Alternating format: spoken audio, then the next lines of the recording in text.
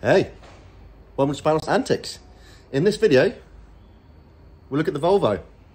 She goes off to be welded at AutoFab and then off to the paint shop to get some paint.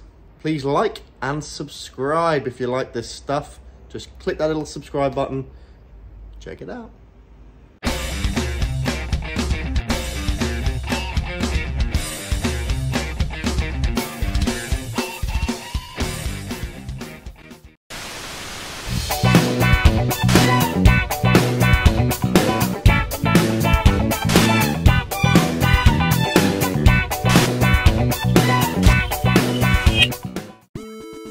So here she is, over at AutoFab, ready to get all her welding done.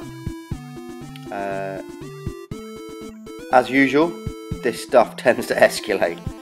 There's a bit more rot underneath everything, under the bumpers, in the rear quarters, than we thought.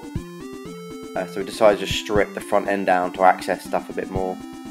And then we found that the front cross member was hiding quite a bit of rot.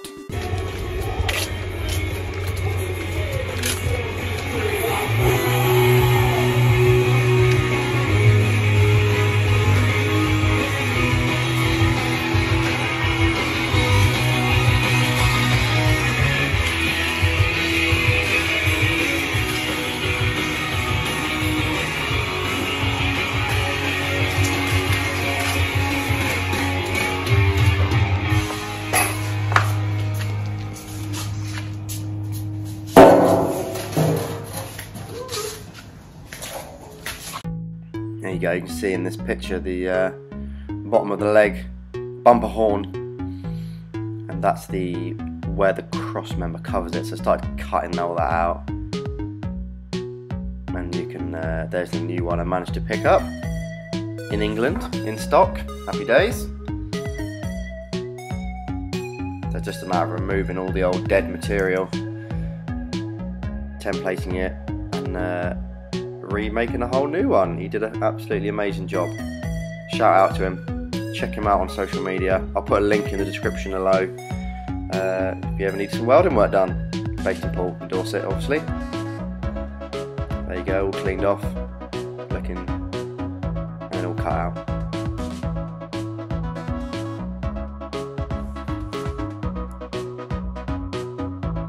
New metal. Happy days.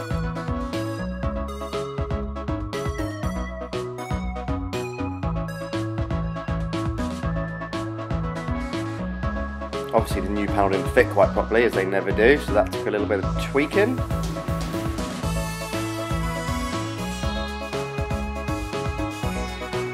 And there it is, new cross member.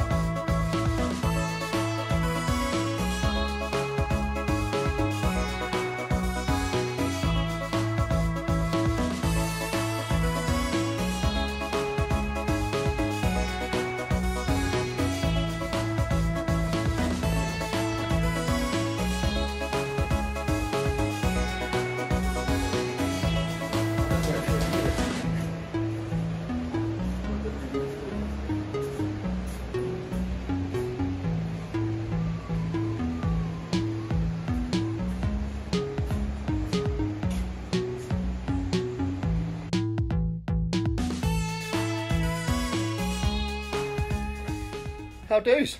Right. Wow.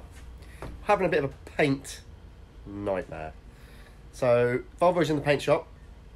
All the bodywork's done, all the welding's done, it's all ready. Took the paint code off the VIN number, sent it to the paint shop,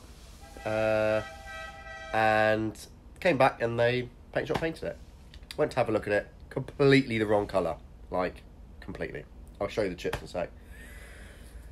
So we got it spectred, put a machine on it, which reads the paint. Again, had that mixed, sprayed a bit, completely the wrong colour. For some reason, no one can match this brown. I know there's a slight shade variant from my code, which is 182. Mine's a 182-2, which is shade 2 of that paint variety. I don't think it's even in anybody's system.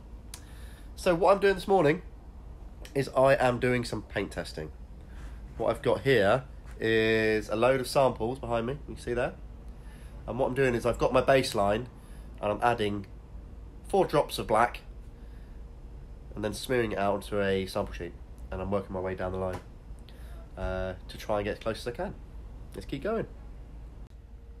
So here is a piece of Volvo that I've cleaned up.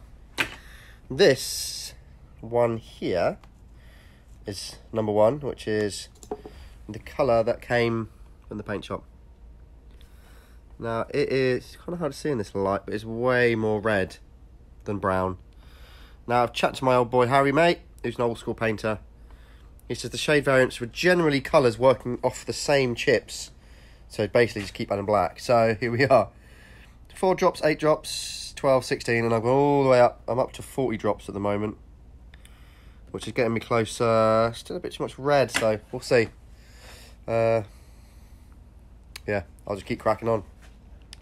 Okay, so why am I doing this? That's a very good question. I'm not a painter. I'm not a paint mixer. But I've really struggled to find anyone that will colour match this. If it's not in the computer system, the paint shop says no.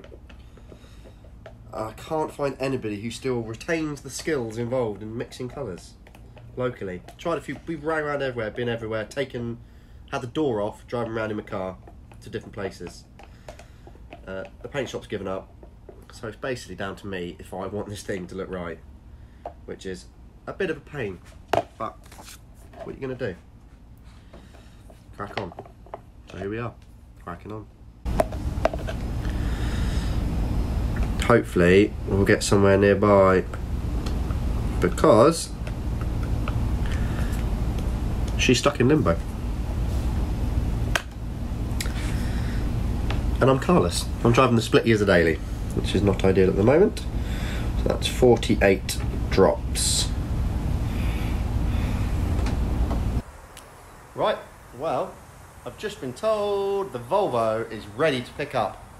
They've nearly finished painting it, they've just got the tailgate to do. Let's go get it.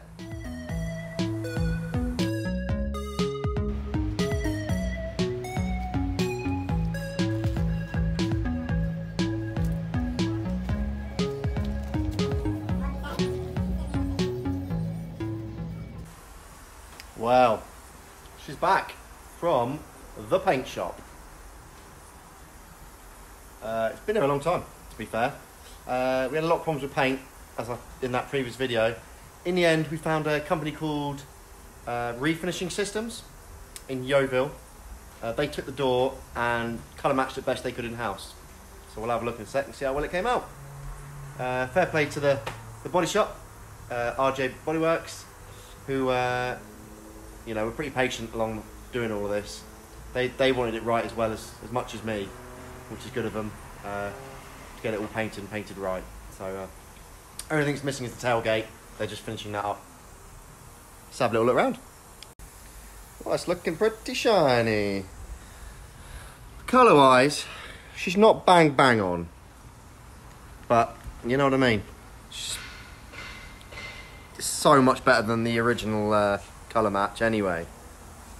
But what you will notice is we've got no holes and no rust.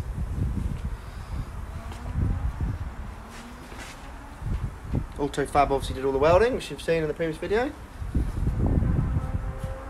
But yeah, man, exciting stuff. Only problem is now I've got to get the rest done. Rest is a bit dusty.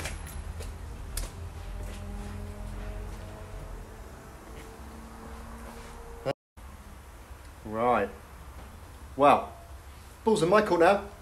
There's a lot to do to this Volvo to get it where I want it to be. I was just going to put it back on the road after welding and paint, but it's taken so long to get it all sorted.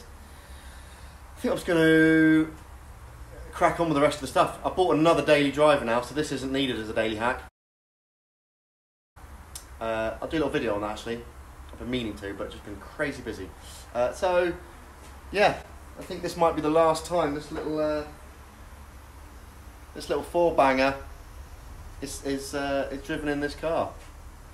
It's started on the button. Obviously haven't been started in ages. It's a great little engine. So a quick round up on the plan. First of all, engine. Lexus LS 430 3UZ strapped to a manual 6-speed J160 with an adapter. Stainless steel headers, stainless steel exhaust. The ECU has been remapped and configured by Phoenix looms.